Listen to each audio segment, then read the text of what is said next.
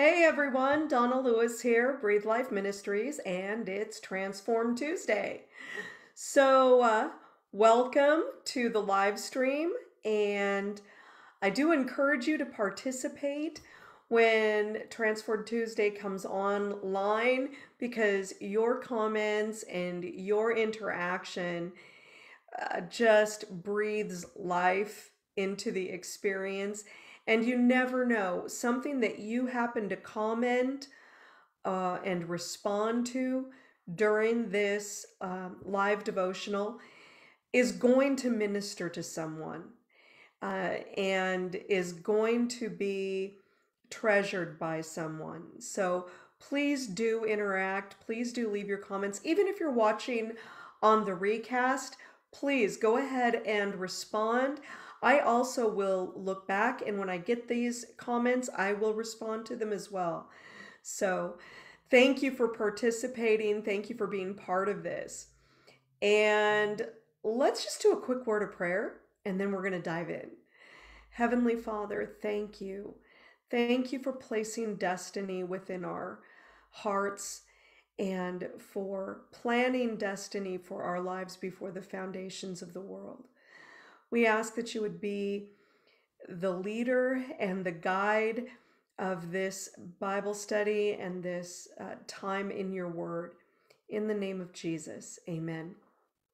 So with that, let's go ahead and let me share the screen with you. And whoops, that's the wrong one. Here we go. There we go. Right on. So it's Transform Tuesday. And this is a piece of artwork that my husband did recently. It is called Transformed. And I just wanted to share it with you because I love it. I love the toads. I love the butterfly. It's awesome. And it just reminds us to be transformed by the renewing of our mind. And that's what this whole Transformed series is about. Question of the day. What word from the past do you think needs to make a comeback? Let's see if any of y'all are commenting here. I'm going to bring up Facebook and see if you're with me here. So I see someone's here watching. Facebook. Let me mute this. See if you're with me here. Let me see if I can mute this here. So I see someone's here watching. Facebook. Let me mute this. See if you're with me here. Let me see if I can mute this here. So I see someone's here watching. Here we go. I know. Sorry about that, guys. I didn't mean to be distracted. Had to figure out how to mute it. So if you're with me, share with me the feedback here. Share with me your comments. What word needs to make a comeback? You know what came to my mind? Okay, I'm an 80s child.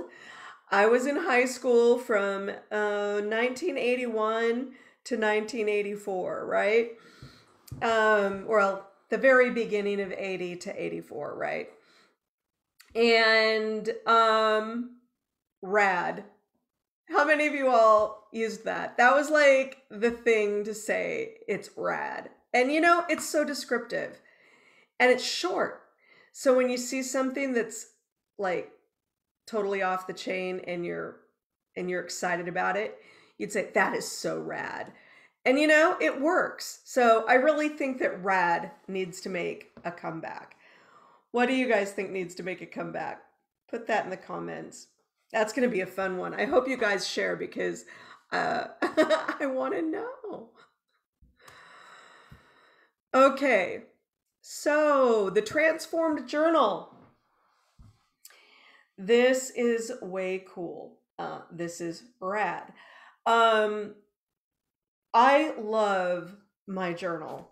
I absolutely love my journal from Cindy Green at the Journey Shop.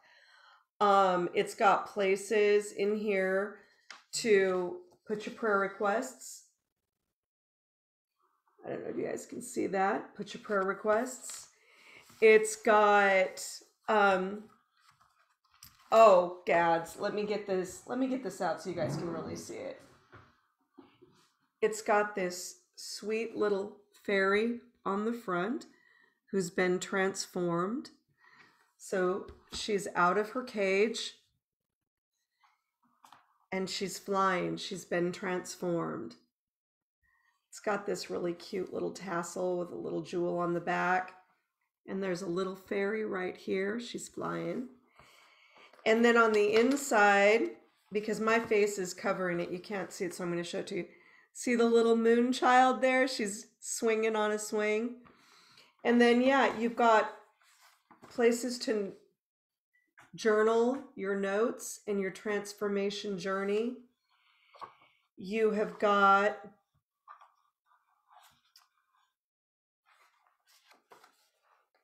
places to journal your prayers and then how God answered those prayers. You've got places to just show what happened during your day and what kind of changes and metamorphosis you went through during the day, and things that you learned and experienced and how you grew. It is awesome. I love my journal. I love my journal. So if you want to get one of these, and it's also a way that you can support Breathe Life Ministries. And so 2 key things: it's going to benefit you, and it is going to be something that you're going to treasure. And each one is going to be a little different, which I love. It's going to be personal to you. There won't be 2 journals alike. You'll get the cover. That'll always look the same. And you'll have the little fairy swinging on the swing. That will always be the same. And as far as like what's included, but the inside cover is going to always look different. And that will be personal to you. You can reach out to me at Facebook at Breathe Life Ministries, or you can go to my website and message me there, or you can email me, breathlifeministriesdonna@gmail.com. So just let me know. We'll get you all hooked up. And again, it is a great way you can support Breathe Life Ministries. So now let's dive in. Here is the scripture, Destiny Within You. It's from the Passion Translation. This is word number 71 out of the devotional. And we're looking at 1 Corinthians chapter 1, verses 26 through 28. Brothers and sisters, consider who you were when God called you to salvation. And forgive me, I just saw that typo. When God called you to salvation.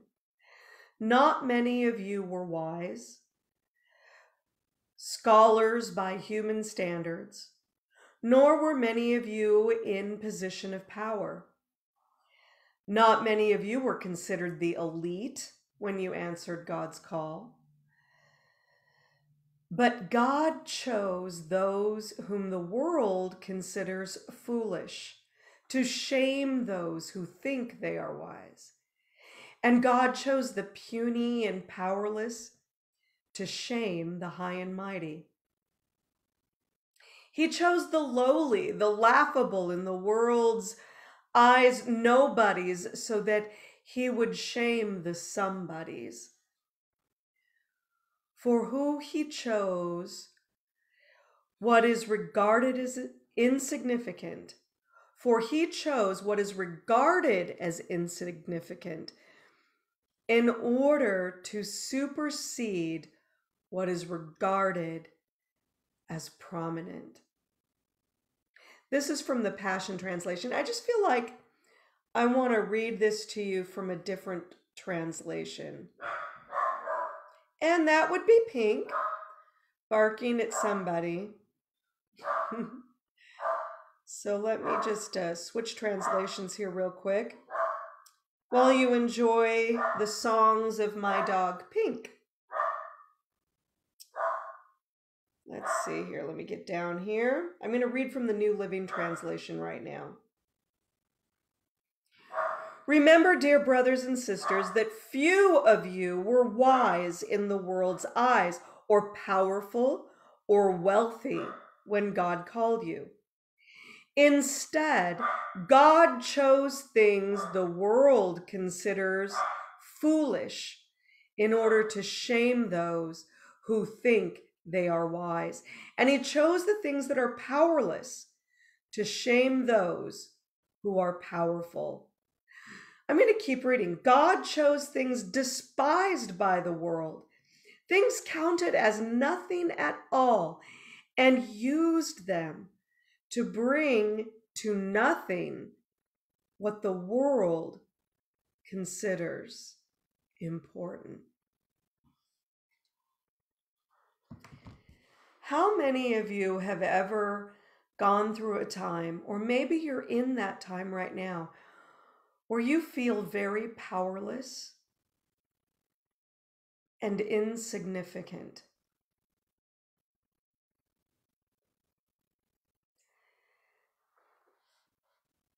God chose you before the foundations of the world. There is destiny within you. God's eyes rove the corners of the earth, looking for people the rest of the world overlooks. Joseph and David, King David, and the Prince of Egypt, Joseph, were bullied by their family members. Ruth, who was the great, etc. grandmother of Jesus. Ruth was a poor widow with no social status. Peter, James, and John, key members of the 12 disciples of Jesus, were simple fishermen with no credentials. Matthew, another of Jesus's hand-picked disciples, was a tax man, hated and despised in his day. Yet each one carried a powerful destiny. My friend, your credentials, whatever they may be, high or low, don't matter. What matters is your willingness to do whatever the Heavenly Father asks. When you give him that, he'll turn the world upside down. That's what that's what people said about the disciples. After they were filled with the Holy Spirit at Pentecost, a time that we're fast approaching Pentecost, they spoke of these people this way. These are the people that turn the world upside down. Are you ready to be a world changer?